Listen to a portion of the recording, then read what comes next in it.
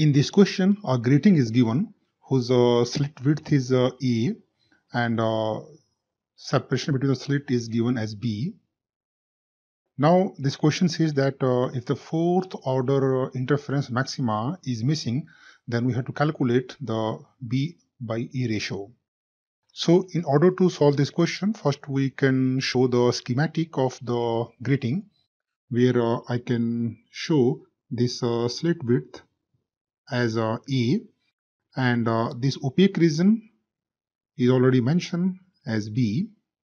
Now because of these slits opening, you're going to see a diffraction envelope on the screen, and this diffraction envelope is going to look like,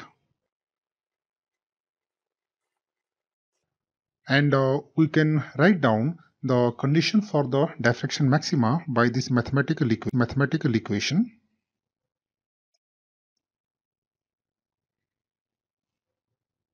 A sine theta equal to n lambda, where this n can take any integer value starting from 1, 2, 3 and so on, where n equal to 1 represent the location for the first minima. For example, this is the first minima location, so here the value of n will be 1. Similarly, we can go and look for the n2 and 3 or higher order minimas. Now we also have a n number of slits here, so when the light is passing through this n number of slits, it's going to produce interference pattern, and this interference pattern will lie inside this diffraction envelope, and the maxima of the interference is going to modify according to the intensity given by the diffraction pattern. So I can show that this interference pattern which is produced because of the n slit is going to look like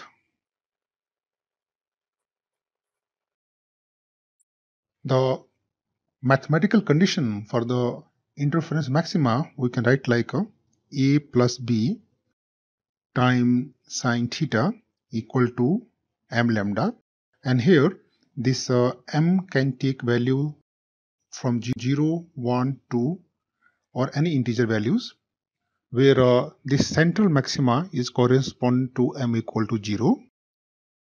The first maxima correspond to m equal to 1. Similarly, the second is correspond to m2, 3.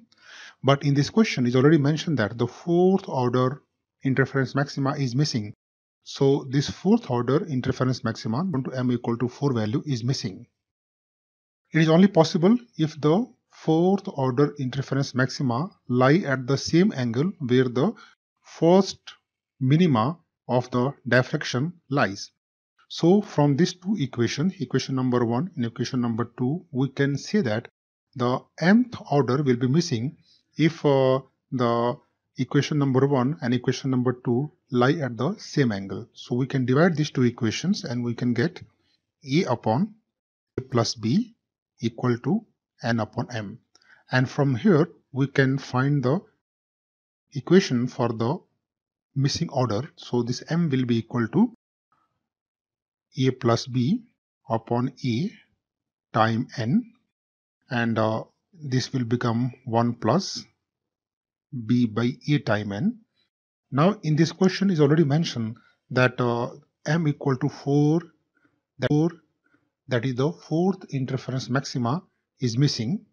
So this order is missing. This is missing means this lies at first minima of the diffraction, so the n will be equal to 1. So we can put these values in this above equation and we will get 4 equal to 1 plus B by A times 1, and if we solve these equations we will get B by A equal to 3. So the correct answer of this